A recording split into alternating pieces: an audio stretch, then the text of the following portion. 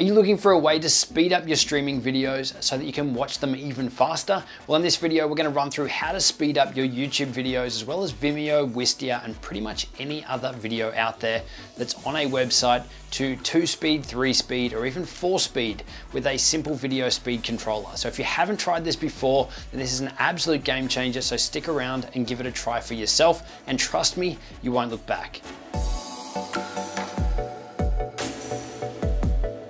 Hey, it's Justin Brown here from Primal Video, where we help entrepreneurs and business owners amplify their business and brand with video. If you're new here, then make sure you click that subscribe button, and all the links to everything we mentioned in this video, you can find linked in the description box below. So let's jump into it. Now, if you're watching longer YouTube videos, or you're streaming something like an online course, or you're just really watching any sort of long form content in your web browser, it can get a bit tedious. So there's so much content out there to consume. If you're anything like me, there's too much and there's not enough time to do it. So what do? You speed it up. So it sounds obvious, but if you haven't tried it yet, it's an absolute game changer. I can punch through things like an online course in less than half the time, or speed through longer form content to skip to the good stuff much faster. And these days, I really can't live without it. So in this video, I'm going to show you how you can easily speed up YouTube, Wistia, Vimeo, and other HTML5 videos to 2-speed, 3-speed, or even 4-speed with just the click of a button. So there's actually a couple of different ways to do this. We're going to look at the obvious way first before we get into the tool that we are currently using. So the first method doesn't require any additional plugins, and it's going to work by default, but it'll only allow you to speed up to a maximum of 2-speed, and it's going to rely on your standard video players. So we'll cover this off first, because if 2-speed is all that you're after, then this might be the easiest option. But after a while, I guarantee you'll get used to it, and 2-speed won't be enough. So when I say 2-speed, I mean that you're playing back your videos at twice the speed that they were recorded at. So YouTube, for example, supports playback in the built-in YouTube player to let you speed up by 2 times or slow it down by 2 times. So on YouTube, all you need to do is, while you're playing a video, hit the little settings button or the little cog wheel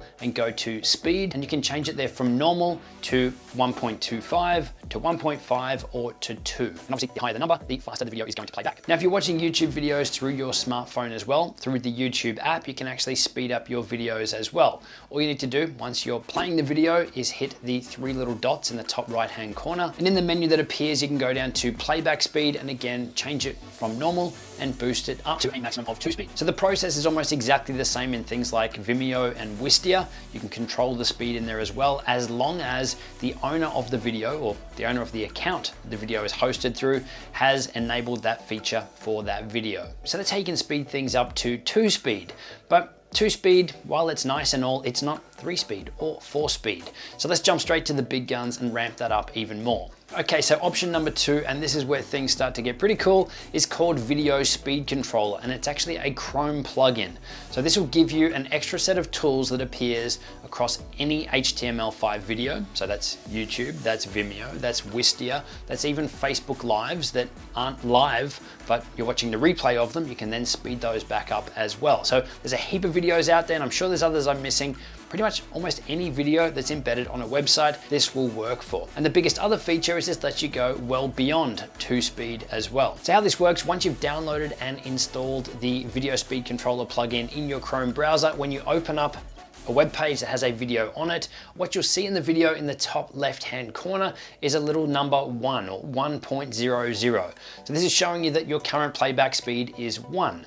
Now, all you need to do to increase or decrease the speed here is put your mouse up over that number 1, and you'll get a bigger menu that appears with a plus and minus button on that. You can obviously increase the speed by hitting the plus button, or you can slow it down by hitting the minus button. There's a couple of really cool features with this as well. So if you want to hide that menu so that you're not seeing it, you can go into the settings and tick the box to hide the menu.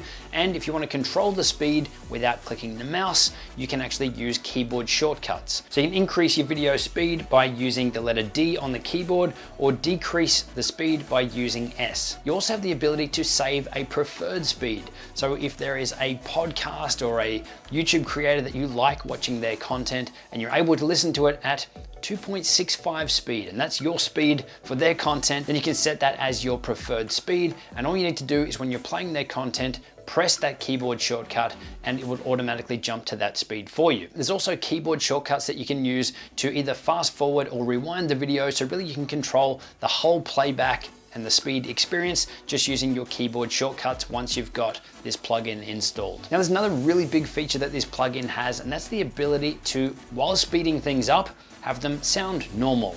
So typically when you're speeding things up and you're playing things at 2 speed or 3 speed, things start to sound like the chipmunks. Everything goes high pitched and it's really hard to understand what is being said. So what this does is it keeps the pitch the same. So it's able to speed things up, but it also keeps the pitch the same, or what we would expect to hear at a normal level, so that everything sounds normal, which is amazing. And even when we were comparing this plugin side by side with YouTube speed controller, so setting a YouTube video both to playback at 2 speed, the video speed controller did a much better job. It kept everything clear, whereas the YouTube plugin at 2 speed almost sounded a little warbly, or like it was missing bits of the audio, so it was a lot harder to understand at 2 speed than the plugin.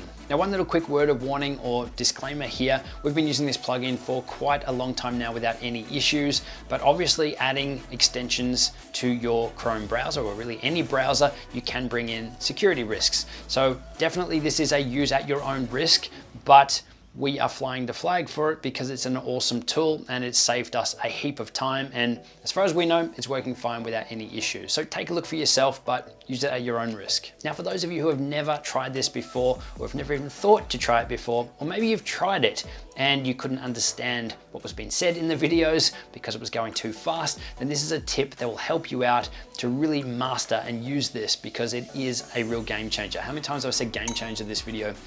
It's a game changer. So all you need to do is pick a video, press play on the video, and set the speed to, let's say, 2 speed. If you've never done this before, start at 2 speed. Now, you might not understand what's going on in this video, or understand what's happening for the first part, but stick with me. Keep listening to it for 15 to 30 seconds, even though you're not understanding it. After that time, go back and play that same section of the video again, back at say 1.5 speed. So a little bit slower than what you just heard, and your brain will be able to decipher it as if it was normal. So go faster than you can understand and listen to that, and then slow it down a bit, and then you'll start to make sense of it. Now, this is something that the more you do, the faster you'll be able to go, but it does also come down to the content, especially how people are presenting on cameras. You might find that with my content, because I speak a little slower, you're able to speed me up to 3 speed and still understand fine. But it could mean that you need to listen at 4 speed to be able to then work backwards to get to 3 speed, so that you're able to understand everything that I'm saying. So no matter where you're at with this, you can always listen to a faster speed for a short period of time and then slow it down, and then it'll sound like it's normal for you, and you'll then be able to understand everything at that new speed.